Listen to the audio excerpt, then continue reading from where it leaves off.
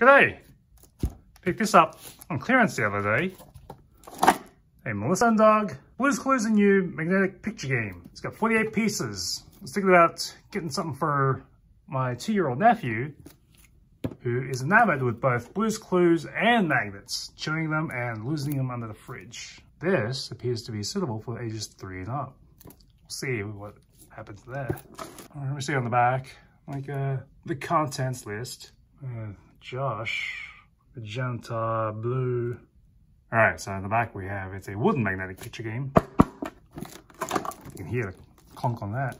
All right, let's tear it open.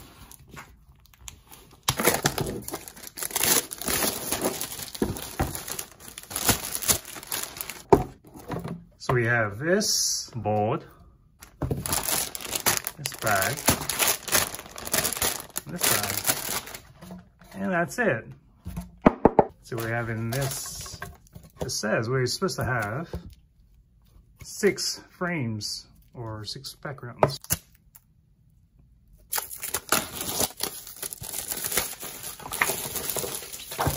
There it is. Here's the house. Hey, the double sided inside the house on the big red chair.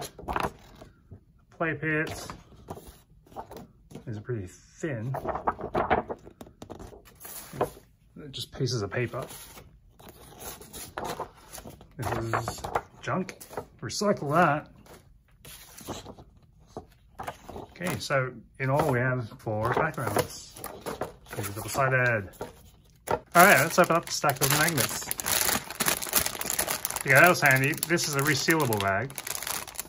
It's going to be loose. How thick is that?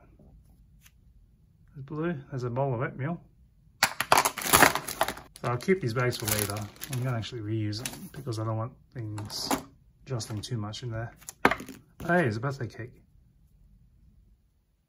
Hi, Josh. This feels like a very thin piece of metal. And we have suggested play pieces, play sets. Let's try put the outdoors on. We got this.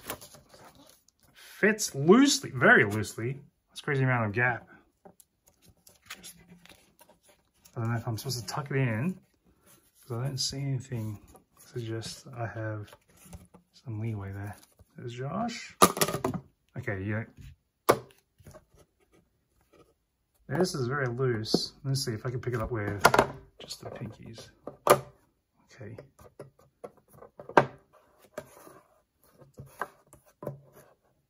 Just to simulate what like a little child's fingers could be.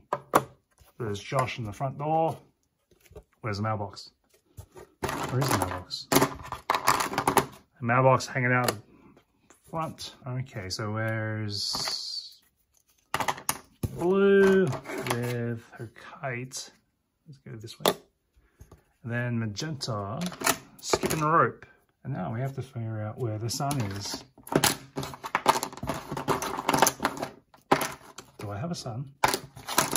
Here it is. All right, let's compare. All right, 1, 2, 3, 4. I believe that's all I need.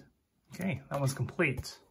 So I was looking for the instructions and realized it's on the bottom of the box, which means everything is out. So I don't know what kind of 3-year-old is going to be following these rules, because I certainly wasn't. Let's try another scene. Oh, I guess this is how you seal it, and this is where the magnets should have all been thrown into. Set that aside so I don't tear up the background. These magnets feel fairly thick. I don't know how many times you're going to chew through it before you're going to notice something. Next scene is, let's go indoors with a big red chair. From the thickness of these, looks like these are all one-sided, so you can't, yeah, you can put her upside down, but you cannot put her facing out there. As well as, they do not click fast enough if you're just tossing them. Not like those big advertisement magnets you see. So these are deliberate. And let's have Josh on his thinking chair on the edge. Because who doesn't like it when a guest comes over and just sits on the armrest and then breaks it off and then, I don't know. Oh, look what we have here. A little bit of flaking already. Hey, it looks like we found the Spicer family. Where are they? Go. On the table, serving up a meal. Let's have Blue look out forlornly outside the window. That was also leave out a carton of eggs because someone forgot to bring on all the groceries. They left it in the boot for a week, and now they've got Halloween eggs ready to go. Here, let's have Magenta skip rope in the middle of the room. Scene complete. How much does it match? Not at all. But that was deliberate. I don't think a child is going to look at this and want to always follow the rules. So let's have more than one Magenta. Josh's doppelganger from the upside down, waving in. This looks like bonus content over on the side. This ladybug, a birdhouse, a snail, and a watermelon. Found the snail. I guess I'm also supposed to be switching other locations to find the other things.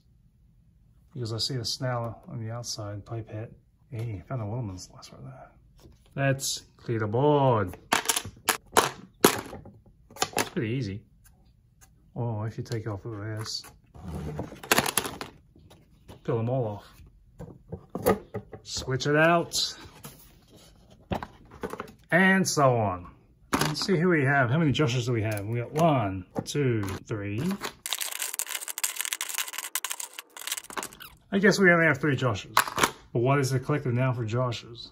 Let's see how many Blues we can find. 1, 2, 3, 4, 5, 6, 7, 8, 9. Oh, it's an odd number. So that's a pack of Blues. Not to be confused with a pack of Blueies. Let's put these away.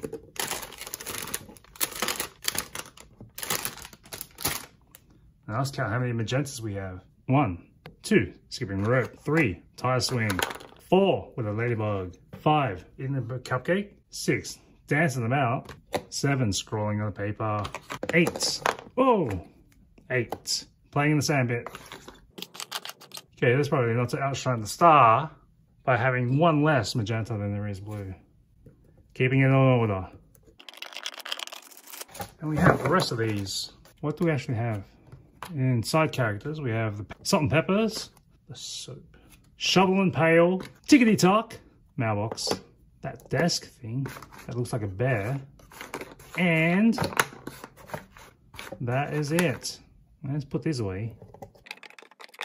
So what we have left are a bunch of accessories, including balloons, a jug of lemonade, crayons, it's groceries in a recyclable shopping bag, horse paper, kitchen utensils, picture frame with somebody's family, or maybe they're just friends. That looks like She-Hulk and the Thing. Rainbow with clouds.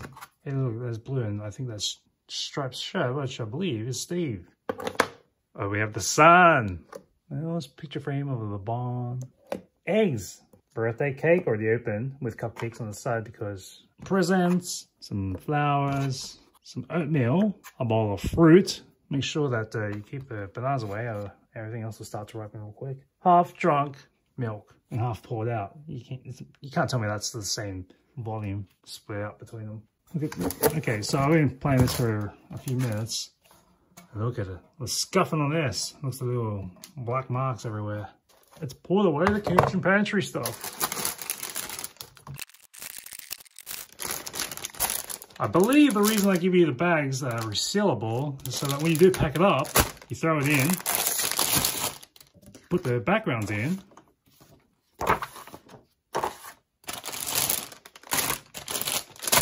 these bags are less likely to tear up your pieces of paper than just having them free reign. And I think I remember from the back it says, okay, so that's how you play. You actually want to close it and then flick in these elastic. Oh, that looks very tenuous. Look at the edge of that. This one doesn't even touch. It's not much of a toting. I don't know how much more I can get this to the edge. As they say, it's supposed to be a carry along. And yes, here's the string. But this is going to lip out and everything's going to spill. Oh no, it's on the other side.